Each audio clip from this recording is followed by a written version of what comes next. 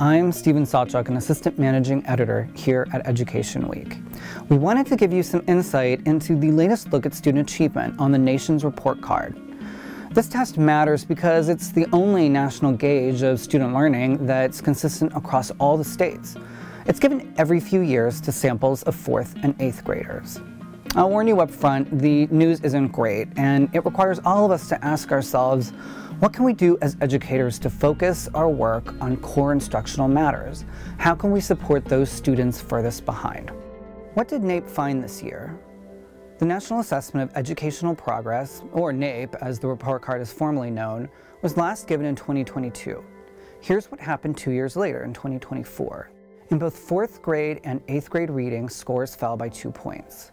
Nearly 40% of 4th graders, a recent record, couldn't order the events in a story or understand the main purpose of a passage.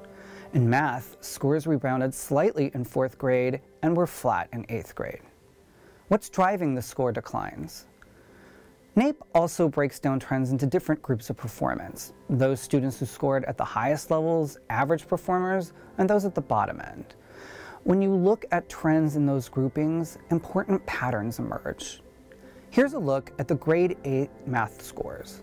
Average performance looks steady, but note where we've marked 2 trends in red. The best performing students did better, and the worst continued to lose ground. That's a disturbing sign that some kids are struggling more and more with the key content in middle school grades, like fractions, and it will be harder for them to catch up later. This pattern of a bigger gap in performance among high and low achieving students is corroborated on other international exams, and it's driving the patterns of performance we see across this year's NAEP subjects. And while the pandemic and its disruptions just definitely affected these patterns, these trends in performance started long before COVID-19. There's a bigger story here that goes beyond that disruption. Is there any good news?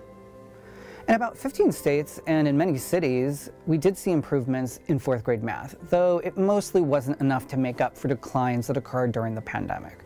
One state, Alabama, improved 6 points in math at that grade, meaning its students are now doing better than they did in 2019. In reading, Louisiana is the sole state to have improved by a significant margin since 2019. How should we interpret the scores? It's a great question, and it's one without a great answer. NAEP is really good at telling us the what, but it's not as good at telling us the why. And it's especially hard when you consider that the level of performance in both reading and math right now puts students back at the level of performance that they were in the mid-1990s. The decline is actually a 10-year phenomenon. You'll be hearing a lot of storylines from politicians and pundits, often eager to present policy solutions, like vouchers or curriculum reforms, more school funding, and so on. Be cautious about simple explanations and try to corroborate theories with evidence from other sources. Here are some of the best guess theories that my reporters have heard from their sources in trying to make sense of the NAEP, and we'll look at each of them in turn. Absenteeism. The NAEP data show that while student absenteeism has improved since 2022, the last time the test was given, it's still pretty high. And when kids aren't in school, they can't learn. Data show a relationship between absenteeism rates and performance.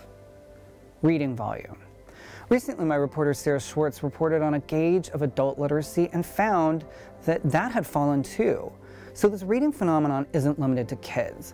That potentially lends some credence to theories that screen time and cell phone use and decline in pleasure reading could be partly driving these results. Middle school math.